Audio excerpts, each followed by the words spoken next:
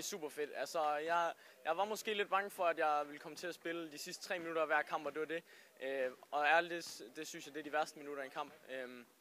Så det er rigtig fedt, at jeg bliver brugt i løbet af kampen, og jeg kommer ind. Og, altså, det er også ligesom, det synes jeg udvikler mere, end at man spiller de sidste minutter, fordi så er der et pres på en. Man kan ikke fuck op, og hvis man fucker op, så er der konsekvenser. Hvis det er de sidste 3 minutter, man er foran med 25, at man så laver 2 turnovers i træk, det er måske whatever. Så det er rigtig fedt. Det giver noget mere, at det er i løbet af kampen, man spiller. Well, basically, they need to get adjusted to the league. That they need to be able to run our stuff the way we want to run our stuff, and not kind of lose focus and get out of control, and cut down on the turnovers, of course. So once they on the court, if they have an opportunity to shoot, they're free. Like everybody has a green light if it's a good shot. So it's not about that, but basically just cut down on the turnovers and run the stuff like we're supposed to run the stuff. It's basically stay inside the team concept. I mean, in practices, I don't do too much leading them. But I just play really hard defense on him to make it really tough for him, so when he gets in the game, it's easier for him. And when I see him doing something he shouldn't be doing, I kind of tell him the right thing to do and how to get the team together and how to tell them what offense to set up. Just little things, but I let him go in zone most of the time.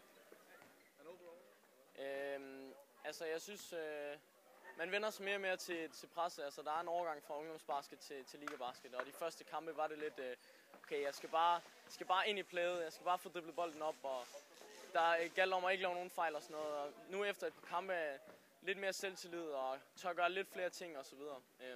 Så jeg synes, det går i den rigtige retning helt sikkert. Well, Sebastian has a really good head. Like he's really basketball smart. He's really a point guard, and you don't get too many of those young guys who actually can run the team. And he's one of them that really smart, really makes good decisions. Of course, he's still 17. He hasn't even turned 18 yet. So he needs to work on his physical, he needs to get stronger, faster, quicker, all that stuff. But basically, when you have a good head and great shooter, it's easy. You can go in the weight room. You can get stronger. You can get faster. But that IQ part is something that really separates him from a lot of other young players. I think his downside is being young right now. He's still learning how to do certain things, how to lead a team. But at the same time, his upside is he has experience playing with a young team, and he's pretty good. He can shoot, he can dribble, he can go to the hoop. So he has a lot of things he can do with the ball. Ja, mine forventninger, det var at udvikle mig. Jeg regnede med at komme til at spille, men ikke meget mere end 5-7 minutter måske. Altså, jeg har snakket med coach før sæsonen startede, og der snakkede vi om, at jeg nok skulle komme til at spille, men slet ikke i det her omfang. Det havde jeg slet ikke forventet på noget punkt.